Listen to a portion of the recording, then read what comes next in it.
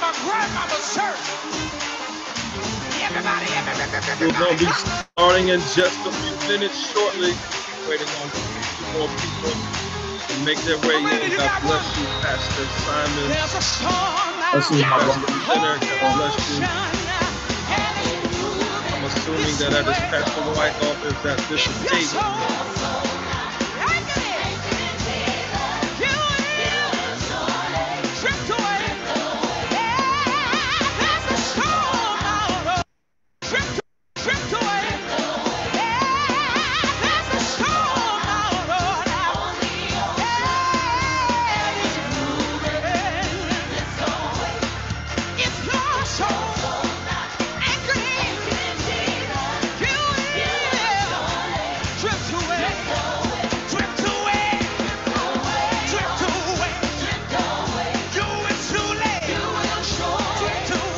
How many of y'all remember that kind of church right there?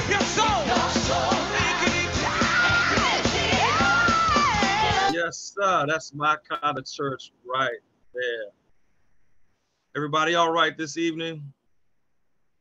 Doing well, sir. Good. Let's see who we have in here. I know I've seen Finner already. iPhone 90, tell me who you are.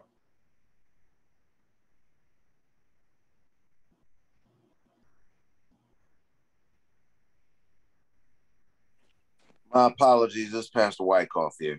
Pastor Wyckoff, all right. Glad you made it in tonight, sir.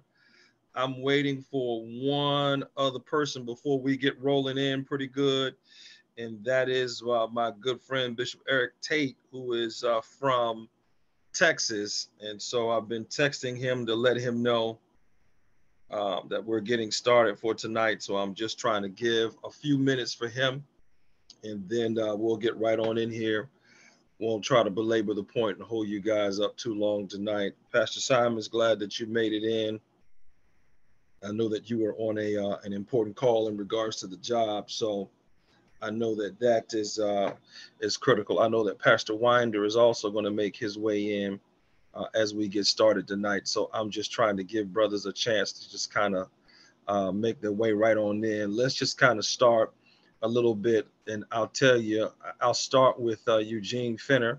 He has been a member of my church for many, many years, and one of the sons of the ministry. We're looking at establishing something in a few years, 2 years out, perhaps, in the Maryland area. And he's got a ministry toward men and really toward, people that most people in many traditional church contexts would turn away, which is quite interesting. Him being someone that comes out of the Church of God in Christ, you would think that he would be real traditional, but that is not the case. And so I'll let him introduce himself from that point. Finner, go ahead. You have the floor, sir. Good evening, everyone. As stated, Eugene Finner. Married to Monique Finner, been married 18 years, just past August 1st, actually. We have 3 children together. We reside in the Newport News area. Glad to be here. All right. Thank you, sir. Pastor Simons, go right ahead, sir. Yes, sir. Pastor Jesse Simon. I reside in the Newport News area. I call myself tri-vocational. So I pastor. I'm in school. I work full time. Just happy to meet everybody. I'm also married to Lady Ebony Simon. We've been married for about 15 years. Got 5 kids. Y'all pray for me long and strong when you get a chance. But I'm happy to be here, just to kind of hear what's going on, the exciting news of what's going on, and try to be a blessing. All right. Amen. Pastor Wyckoff, go ahead, sir. You have the floor. Good evening, everyone. I'm Pastor Chris Wyckoff, Pastor Jackson Chapel First Missionary Baptist Church, Wilson, North Carolina. Longtime friend and fraternal brother to Bishop Johnson. Right now, my camera's off because I'm trying to balance, three stones with one bird. That's just how real it is. Working on some initiatives right now in order to raise funds to provide brand new clothes for students that are returning to school in the Wilson community, many struggling families there. So I'm trying to do some posts and some other things while on this call. So I'm definitely interested. I'm also quadruple vocational. If teaching doctoral studies program at United Theological Seminary, Dayton, Ohio. We are in our second day of high school courses as well. I teach American history and social sciences for Johnson County Public Schools. So we are back on campus for the second day. So it's on and popping, like so many of us. God bless you. Bless you, sir. I'm not going to belabor the point anymore. Others will make their way in as we get started tonight. I'm going to share my screen with you all, and hopes that you'll be able to see a little bit of the presentation tonight. Most of you are familiar with me, but may not be familiar with me in this context.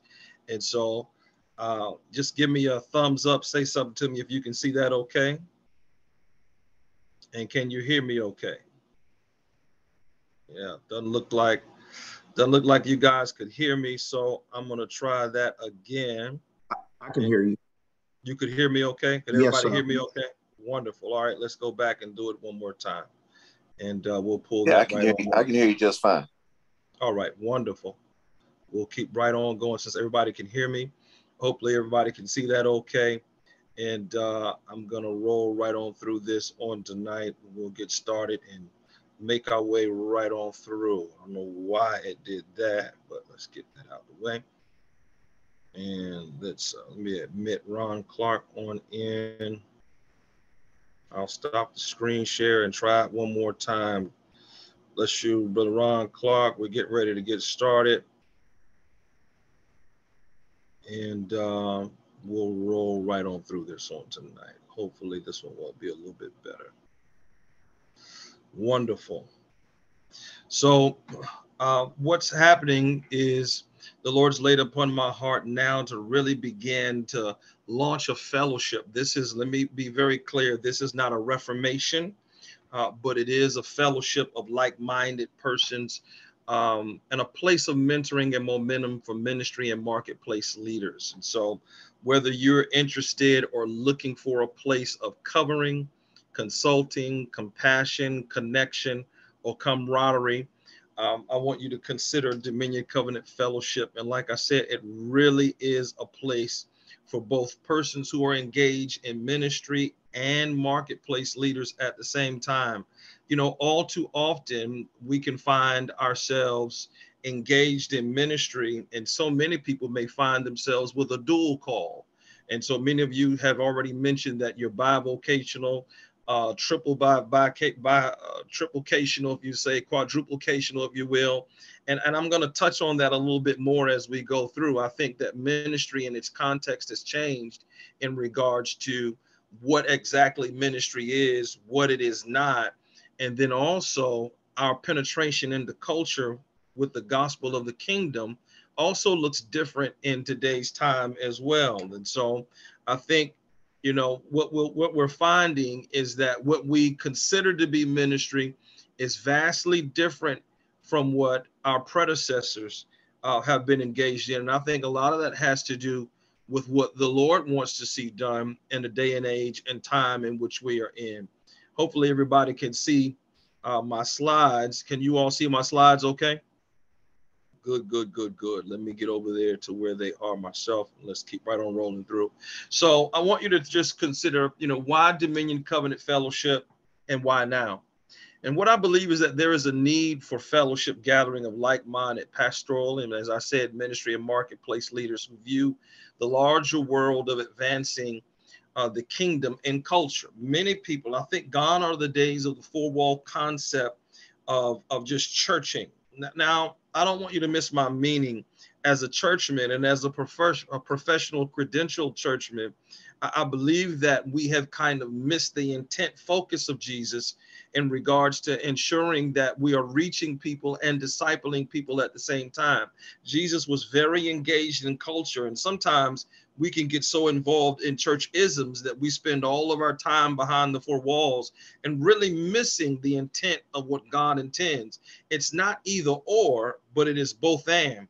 Over the last decade to 30 years, ministry and marketplace leaders have found themselves at opposite ends of the spectrum. And what I'm thankful for in terms of how the Lord's wired me is that I've never seen the difference between those who have a fivefold ministry call in the marketplace and those who have a fivefold ministry call in terms of ministry, as we would know it today in our time. And all too often, we kind of created these big I's and little U's. Dominion Covenant Fellowship is not going to be a fellowship that is oriented that way. And so there's not going to be, you know, because you may have been 25 years in, or like Bishop Eric Tate, as he makes his way in a little bit later on tonight, or in your second to third pastorate, like Pastor Chris Wyckoff, or somebody who's getting started very, very soon, like Eugene Fenner or Jesse Simons, who's right in year 5, 6, 7, and 8. Wherever you are, there's going to have to be a ministry component part in terms of how God has oriented you to be able to meet the needs of people. And that is critically important. And all too often, I think too many of us, we misunderstand God's meaning when he looks at how he wants to organize and move throughout the times in which we are in. Having said that, the reality is neither scripture, Jesus, or Paul communicates this as a spiritual principle or a biblical truth or principle. In other words, to separate out those who are engaged in ministry and those who are engaged in the marketplace. So having said that, why Dominion Covenant Fellowship and why now? I believe that Jesus and his disciples, I believe scripture bears a clear record in all of this, that all were in a profession before called to the ministry of the church. All of the disciples, whether it was Luke as a doctor, the fisherman, the lawyer, all of them, the tax collector with Matthew, all of them were involved in some kind of profession. It is because they were professional men and they were accomplished in their skill, if you will, or if they were men who were credentialed and learned in what it is that they were doing, it is because they were fruitful as a result of being faithful. I'll say that again. Fruitful as a result of being faithful. This is why the Lord called them into the ministry. And I think it is high time now that people feel like they're called and they got an itch to preach.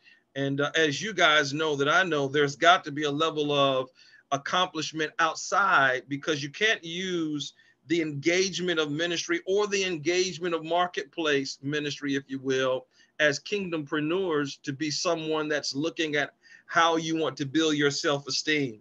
As you know, there's going to be some hard knocks along the way, and it's going to take the professional acumen of discipline that you learn in the marketplace to be successful in the ministry, or what you learn in the ministry to be successful in the marketplace. And when you even consider Paul was a tent maker. And as he was a tent maker, he did very, very well for himself way before he was literally receiving help from the Philippian church.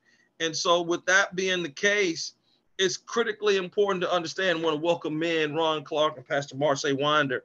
Critically important to understand that you've got to have really a nest egg, if you will, already ready. Now, like many of us, we started from the ground up, if you will, and began to make our way. But that's not the Bible way, nor is it the pattern of Christ's way in terms of when you consider the relationship between Paul and Timothy. He mentored him, but he also sent him. But he also, as he sent him, made sure that he was well taken care of at the same time.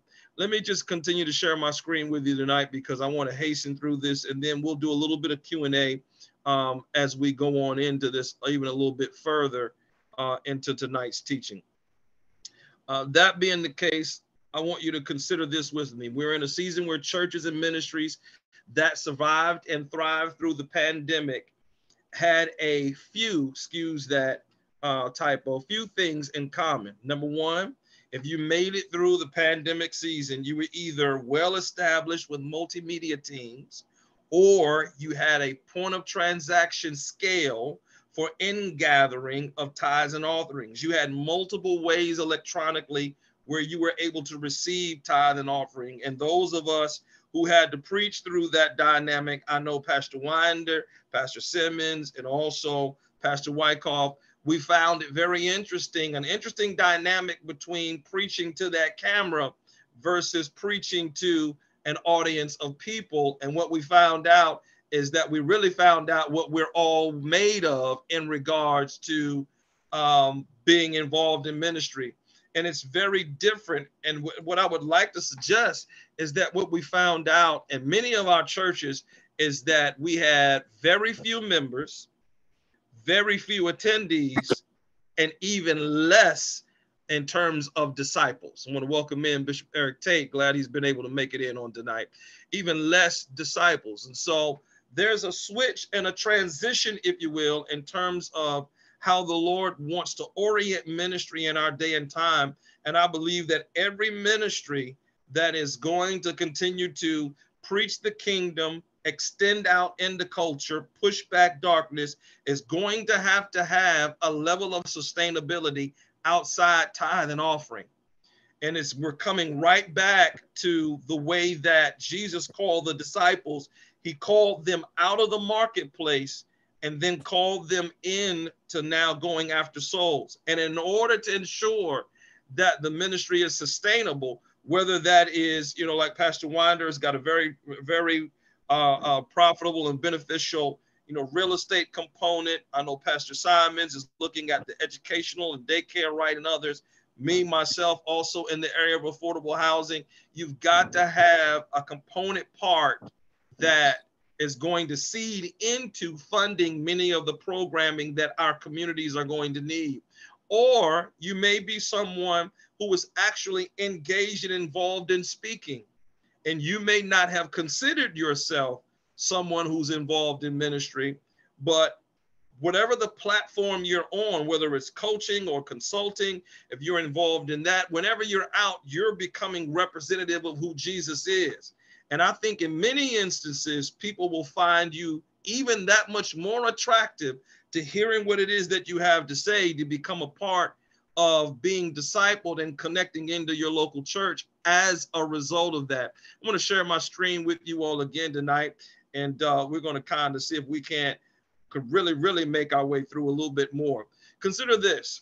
Now, beyond the scale of receiving tithe and offering, beyond that, and beyond the capacity of staffing that would help you penetrate the space of social media or cyber sanctuary and cyber church, I think these 3 C's are more commonplace to many in ministry and marketplace today, more than technology capacity or the ability to scale in terms of business. If you made it through the pandemic, what was built into you during that time was courage and contact with consistency. Courage with contact with consistency. I want you to consider what I mean when I say courage. When I say courage, what I mean here is during the pandemic, whether planting, transitioning, or continuing, you've had to know that you are called to ministry or marketplace or both at the same time. Because one of the things that got tested was those who were in it for the show, or those who even wanted to enter the marketplace for money. When the market began to shift and technology came to the forefront, that much more your motivations got found out for why you're in this. And I think that all of you can testify along with me. There was a moment of clarity about why you're doing what you're doing. And I really think, let me be even more emphatic with us on tonight. I really believe that what the Lord did was he purified motivations, he solidified calls, and at the same time, he weeded out those who he had not called, who were in it for a show or a paycheck.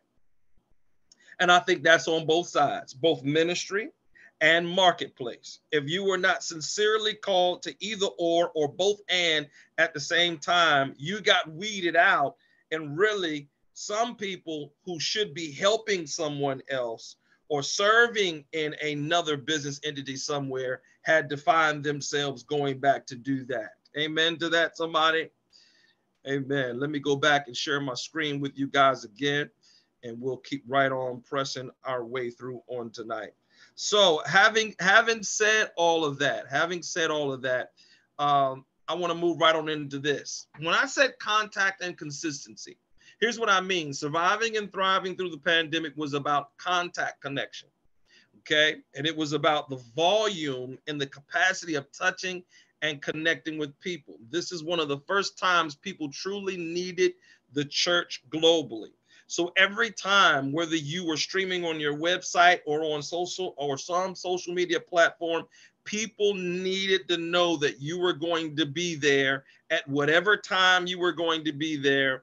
And in many instances, if your service started at 10, that trickling in, people were sitting in front of their computers at 9:55 or on their phones, being able to receive that word because of what the pandemic did in terms of exposing who we really are in culture as people.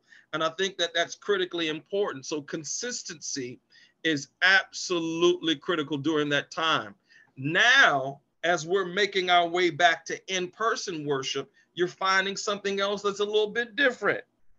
Or in-person brick and mortar business entity, you're finding something that's a little different. The virtual world, as we know, is here to stay. Now, I'd like to suggest that I don't want to come on here tonight and to suggest to us that the new move of God is technology. No, the new move of God is not technology. Technology has always been a part of the church and industry, okay? We should have already been engaged in that eons ago. But what it does do is it actually causes us to have the ability to stretch our tentacles out even more, to move into penetration, to extend the kingdom into the mindsets of people. So we're in a season where utilizing AI, if you're not familiar with that, or Chat GPT, if you're not familiar with that, will help to make the difference in connecting, reaching, and touching people, and re-engaging those who have not quite yet solidified where they are attending. So like I said before, one of the things that is absolutely paramount at this time is that many people have not necessarily made their way back into connecting somewhere at a local church. Some people are doing the bedside Baptist Pentecostal pillow talk kind of thing. They haven't made their way in yet, and they're not really sure where they want to go, which is why I'm saying to those of us who are engaged in ministry and marketplace and both and at the same time, now is a time for those of us who are like-minded to begin to come together to develop skills and strategies that will reach people in 142 characters or 190 characters or a 45-second sound bite that will begin to have penetration that piques interest, that draws people in. And thus, I believe the Lord's led me in this season to begin to move forward with Dominion Covenant Fellowship that will help in that regard. So whether it's coaching, consulting, camaraderie, strategy development, or even if it's just fellowship and camaraderie, I think that those of us who are like-minded, it is absolutely critical and paramount that we begin to come together at a time like this that we are in right now. I hope that that makes sense for us on tonight. Let me move right further along into this because I want to land the plane and be done around 8:45, and we can start to do some question and answer. So what I want you to remember is the Gathering of Lions will take place in what I call Dominion Camp Meeting. Each year, twice a year is when we'll come together physically in person and stream it to do that kind of counseling, coaching, consulting, camaraderie development during camp meeting, at least twice a year. And so I'm calling that the Gathering of the Lions. Those who see a niche in business industry and marketplace, or who see a niche with ministry, or both and at the same time. And so I'll talk a little bit more about that in just a second. So many of you may not, most of you are already familiar with who I am. I'm in my 23rd year of full-time ministry. I'm in my 18th year as a senior pastor. an inaugural year as a duly consecrated bishop in the Lord's church. My ministry is unique in that it has both a ministry and marketplace outreach arm to it through our Dominion Community Development Corporation and several other entities that I've developed and that are in place, and even more that are on their way, from Dominion Enterprises to Dominion Kids Academy to Dominion Bible College and Seminary. I'll talk more about that in just a second or two. Who am I? What makes me qualified to be in kind of a leadership role like this? And there you can see on the left, I have 3 earned master's degrees. None of them were given, all of them were earned. Ron Clark, who's joined us with us tonight, he and I were public policy students together at Regent during that time, or he may have finished a year or two before me. I couldn't remember, Ron, but the Master's of Administration earned, the Master of Arts in Practical Theology on the right. You'll see my doctorate of ministry degree. I'm a person that is very big on credentialing, because you can go any and everywhere in the world. I'm actually re-engaged right now. I came back from across the water. I was at Bangor University for a year, but decided to come back to my alma mater right at Regent and finish up my PhD in renewal theology. Still my work in the area of what I'm writing on in terms of political theology and literally the spirituality of the Black church that develops an agenda for the time in which we live. I'm writing in that regard, and I'll finish that up at Regent while I'm doing that at the same time. So I've said all that to say, be patient with me as we begin to launch this and start this. That doesn't mean that I won't be available. That doesn't mean that you won't have access. That doesn't mean whichever one you're looking for during this time that I will not be present. I will be very, very present, because I'm going to take my time through this PhD and just chew through it. Literally, the PhD for me is more about establishing our Bible college and seminary. What I found out is that you need 5 of those in order to establish an accredited college, so that those that finish bachelor's degrees with you, master's degrees with you, or do DMins and PhDs, that they can be certified. So I qualify for 2 with my DMin, and then here with the PhD. My pastor, I'll talk about him in a few minutes, Eugene Bellinger, has 3. He's lending them to me to be able to start for the incorporating documents. And also one of my consecrators, Bishop Clifton Clark, he has 2, a PhD and a DMin as well. And so they will make up the board for Dominion Bible College and Seminary. And we'll be starting in January with our first set of classes. And so as you consider joining Dominion Covenant Fellowship and you want to look at being credentialed, we have the ability that you can go anywhere in the world. We'll be both ATS certified, Association of Theological Schools and Seminaries, and we will be SACS certified, Southern Association of Christian Colleges and Schools. We will be both and at the same time. Let me move on to the next one here so that you will know if it's the covering aspect that you're looking at.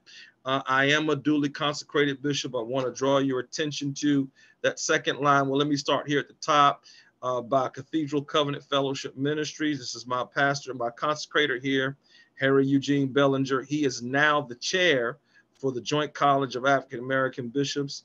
And I also have received the ability to ordain elders, deacons, commission evangelists, and mine is also the big key by right of apostolic succession with my right hand in the line of Peter. And so without doing all of that tonight, I can go back and quote all the way through in terms of my apostolic succession. My consecrators, you see Darren Johnson there from the Dominion Alliance of Pentecostal Churches, Jonathan Alvarado. None of these men need any introduction.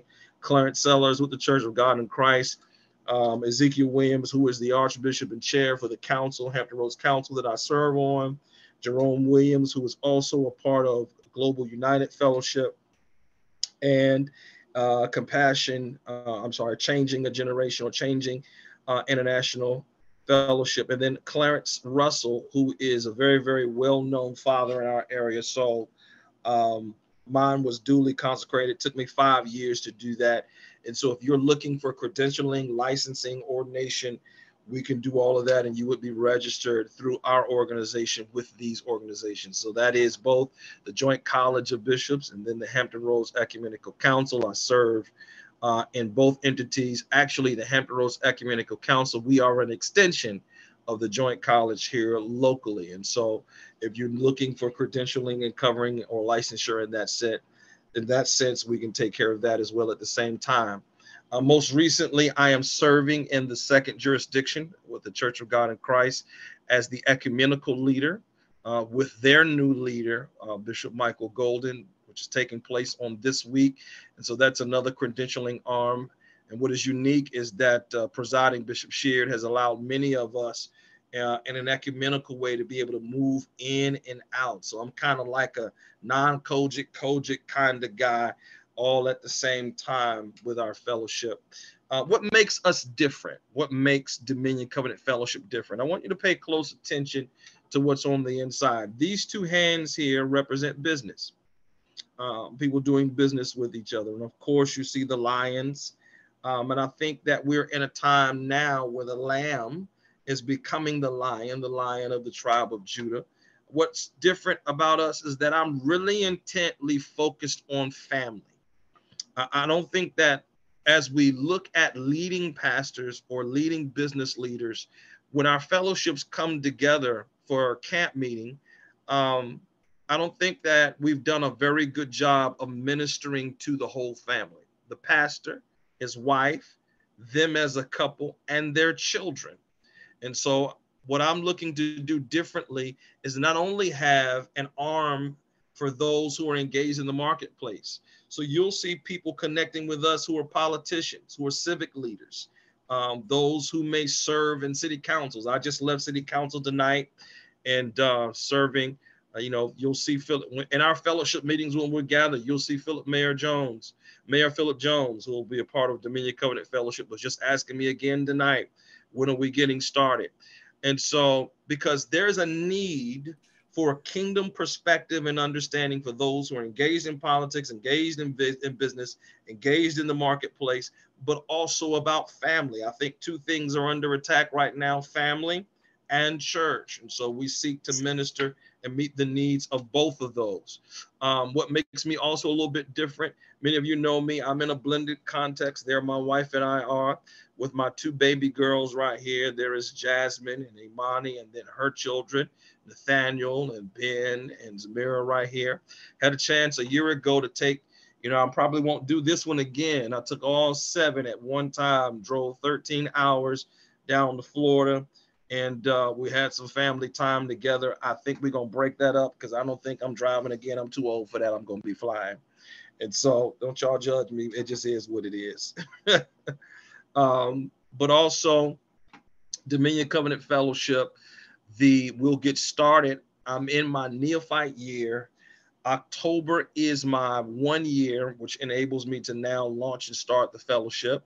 And so we'll start on Thursday night at 7:30, Friday night at 7:30, which will be an ordination night. I know that Bishop Eric Tate is looking to recertify a lot of his documents, and he will be one that will happen on that Friday nights at 7:30. Saturday at 10 a.m. I'll be bringing in some national voices from around the country. And I'll hold that until the flyer comes out. Saturday morning at 10 a.m. from 10 to 11, and then from 11 to 12. Here's what I'm going to do differently. One of my daughters, I'm going to have her actually sit with me, and I want to spend time with those I'm calling young lions, those who are in the pastor's house, or those who are a second or third generation and feel a call of God on their life between 16 and 30, while you all are downstairs with Bishop Darren Johnson and a few others. I'm actually going to be piping in a couple of classmates of mine.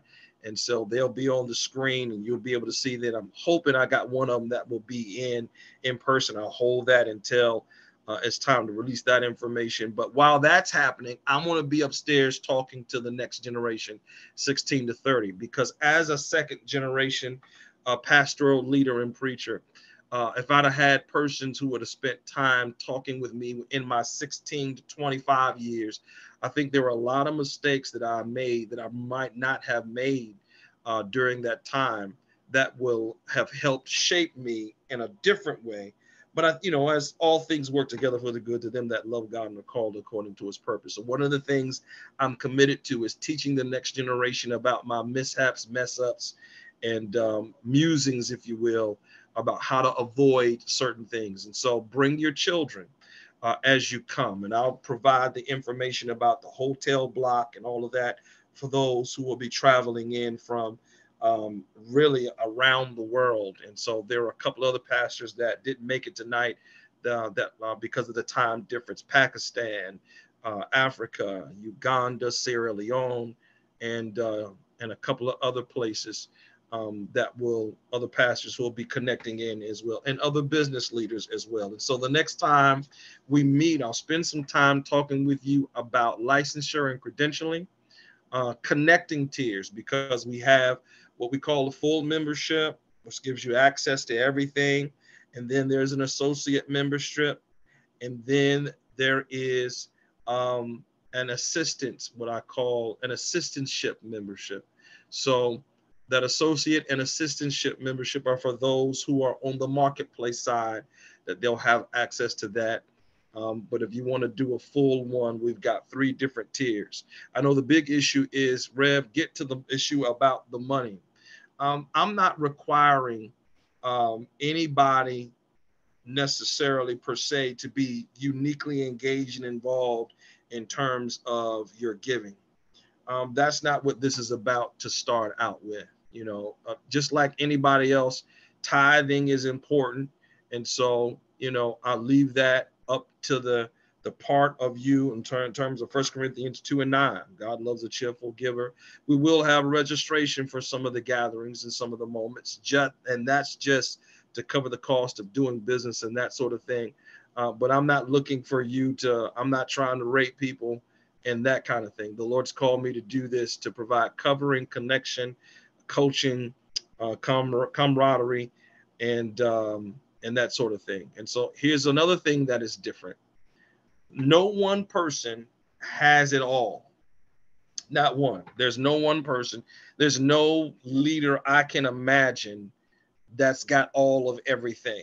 That's just not the case. And so there'll be some who will be connected with our fellowship, who'll be connected with others.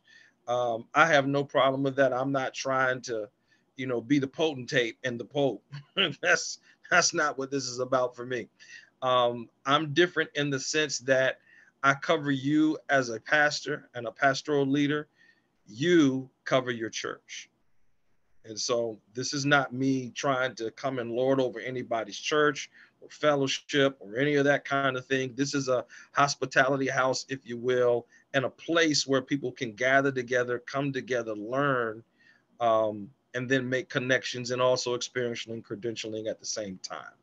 And so I thought I wanted to share a little bit of that tonight. And so let me put this back up on the screen one more time, because I don't want to go through all of everything tonight and take up all of you all's time. But the next time that we'll gather will be, let me put that one, let's see if I can get that one up there. Yeah, there we go. It's not working for me, huh? Oh, here we go. The next time we'll gather will be on August the 22nd. I'll re-put this flyer out, change up this meeting ID with the correct one. We'll meet again on August 22nd, where I'll discuss these things in a very, very specific way. And also, let me stop my screen share and go over with you. I think I've got that pulled up right here. What the applications look like and the things that we've got in regards to that. Give me 1 second. I can pull some of those right now. Do I have that up right here? Yeah, I should. Anyway, yep. There it is right there. Give me 2 seconds. And I should have. Oh, yeah, that's over here.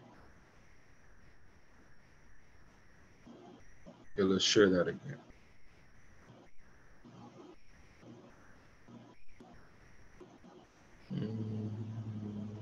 Let's go down. Where are you? Here we go. We'll do that.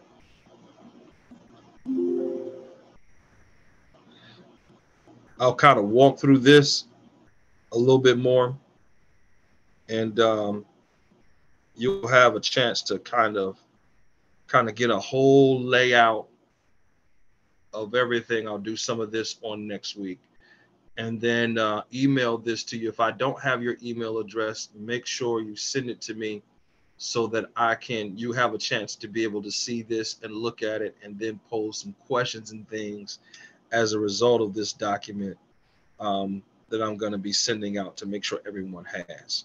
And so I do have the application. I don't know what I did with it in regards to why it's not opening up here right now, but I'll be forwarding that as well. So that's the end for tonight, guys. Thank you for tuning in. Any questions, comments, concerns, ideas, thoughts? Anybody want to share it all? Floor is open.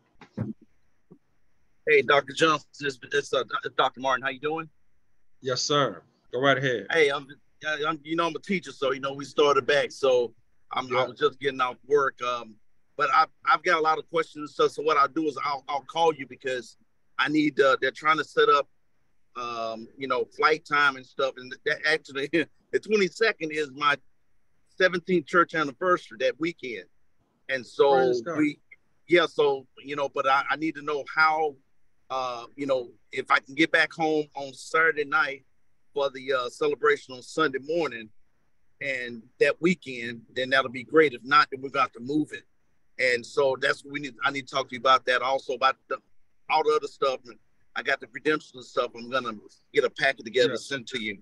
But I'm excited. Thank you guys so much for those of y'all who don't know me. I met Dr. Johnson when I first entered the region in 2013. I met him in 2014, and so happened one of my church members' sister were members of this, and her kids were son and wife was members of the church, and so I took to Dr. Johnson, man, and I tell you, I just amazing guy, him and of course his pastor at the time, and it was just something special about this brother, and I passed across again not too long ago after I finished my doctorate there at Regent, and tell you, man, I always felt you was a visionary, and it shows. And I just want you to know, man, that I'm appreciative here from Dallas to be able to connect to you guys, and hey, that gives us another branch of the olive tree. And so thank you so much, sir. Thank you, sir. Amen.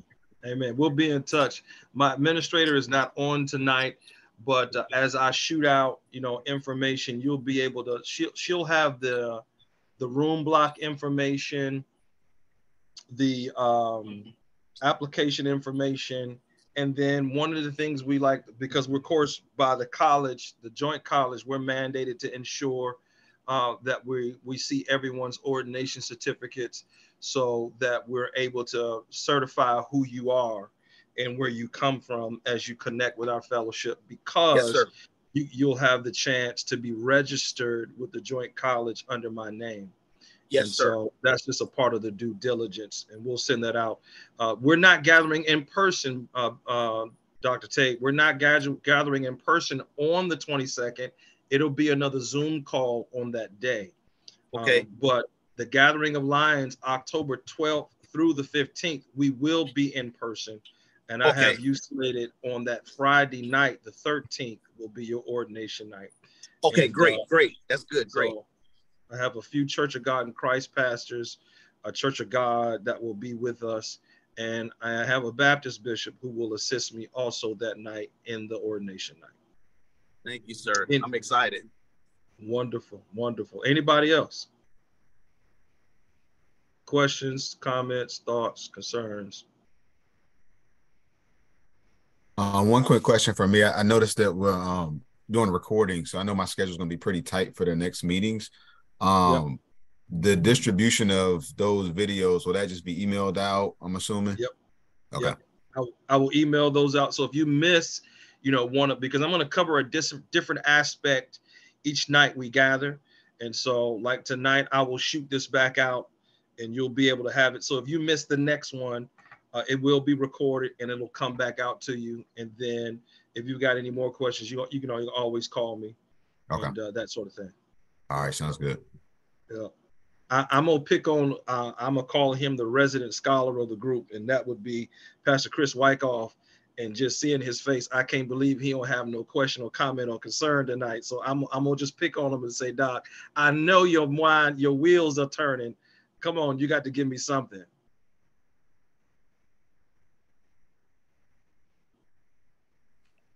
First thing I gotta do is figure out how to operate the Zoom on this iPad. Look, yeah, there's no doubt that what you have conceived, or what God has conceived in you and is birthing through you, is absolutely necessary, for so many, and impactful as we come through this continuing, COVID era, and the adjustments that many churches need to make in their contextual settings. I can only speak for myself, in the sense that I'm sending you a message that right now about it. There's some the pressing matters in my own community, and the synergies that are developing in my area with the great concerns of housing and voting issues and such things, is that I'm now being pressed into to serve with Presbyterian, AME Zion, and other fellowships that are literally on my own block. I'm not going to be able to participate in what you are creating if I did not have these matters that are just getting on my plate.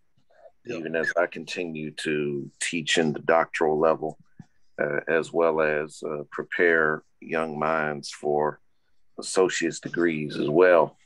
I would definitely encourage anyone to trust, in your integrity, with regard to your leadership, your bishopric, and everything that you have. You have the full capacity to create and to lead everything that you are setting out to do. It's always going to be solid, always going to be on a firm foundation. And if you know bishop, if you know doctor, if you know brother, if you know pastor, preacher Raymond Johnson, he's not playing with this. What he says he's going to do, he's going to do. And it's simple. I certainly, have to, I'm not saying I can't do it because of anything that has to do with him. He knows what my schedule is like, and many of the challenges that I'm facing in the Wilson community, and being tied to those right now. It really would actually do you a disservice if I tried to, participate in what you're doing and could only do it half-heartedly. Certainly, so, absolutely. But there's no doubt that I would definitely encourage and recommend anyone who has the heart for what you're doing, but also needs the covering and the training and the anointing that you're providing. I would definitely say don't miss the opportunity to be trained and mentored and ministered to by this man of God. Amen, sir. He will be coming to teach. I can tell you all that right now. He will be coming to teach. He's a master teacher. There's no question about it. Ron Clark, our marketplace guy, ministry guy. I see you got workout stuff back there behind you. Yeah. Like you still at it. Yeah, this may be a vague question, but I know that this is your heart. What does success look like for you? How will you measure success of what we're doing here? for me, it's not about size, numbers, pastors who are coming in. You know, if my fellowship is small, that's not an issue for me. What's an issue for me is that if there is the spiritual health of the leader and the spiritual health of the business leader, and to ensure that they live out their life purpose and that God is pleased with them. So one of the reasons why I took the family approach, and you know, this is gonna become quite cumbersome as we go along, as my wife and I were planning, but I'm very, very serious about successive generational leadership in a spiritually healthy way. And so, which is why I want to spend time with 16-year-olds and 20-year-olds, because, you know, all of us, with the except, well, there are a few of us, we got gray now. So we're not going to be doing this forever and a day. And the idea is, you know, if I put it in this context, you know, Ron, you think about the plumber, it's whatever and son. The electrician, whatever and son. Only in the church do we think that successive generational ministry leadership is taboo. And really that's because we have so many spiritually unhealthy churches and unhealthy dynamics. And if I can help people understand how to transition well while maintaining their marriages and pouring into their children and raising the next generation, that's another pet peeve of mine. I'm not going to be one of these dudes that preach till I die or do business till I die. Absolutely not. At some point, I got to be the chairman of the board and sit my hips down. And I got to be the pastor emeritus and sit my hips down. And I got to be the bishop emeritus and sit my hips down. And so helping us understand that dynamic of how to do that in your 60s and 70s, so that you're not in your 80s and can't nobody understand what you're saying while you try to do this. So that's what success is for me, to see people successfully transition well and have spiritual health in their families and in their churches. Thank you. Yes, sir. Anybody else? All right, guys, go ahead. I had one thing. I did want to just say, you know, I love the idea of Jesus calling people out of the marketplace into the ministry. I think that's an awesome concept of what you laid out before us. One of my big things that I'm kind of, the Spirit of God really has me focused on is the church being more equipped than just in spiritual matters. Really, we have to be able to employ. I've seen people have churches for 10 years and they can't even employ anybody. You know, you can't even offer the very kids that grew up in the ministry a job. So I think the marketplace is an excellent place, and it's also an excellent place for outreach, you know. And I wanted to ask you about that. I know you're going to be meeting with the pastors, the different age brackets, but as far as the youth and young adult and the outreach arm of your I don't want to call it a reformation, but your program. Okay, your fellowship.